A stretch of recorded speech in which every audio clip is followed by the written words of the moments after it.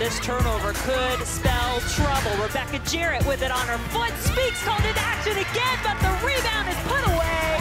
The Cavaliers, through WSOCCER, go on top.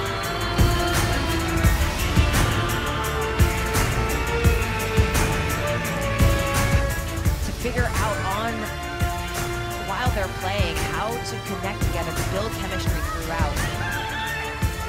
Chemistry cooking so far for Virginia. Jarrett on top of it again. It's left right in the box, and two critical errors result in two early goals for Virginia. This time it's Lacey McCormick with the finishing touch. Finds Godfrey. She gets it to Jarrett one time. Rebecca Jarrett seals the deal. It's really nice movement in the attack by Virginia, finding so many different players.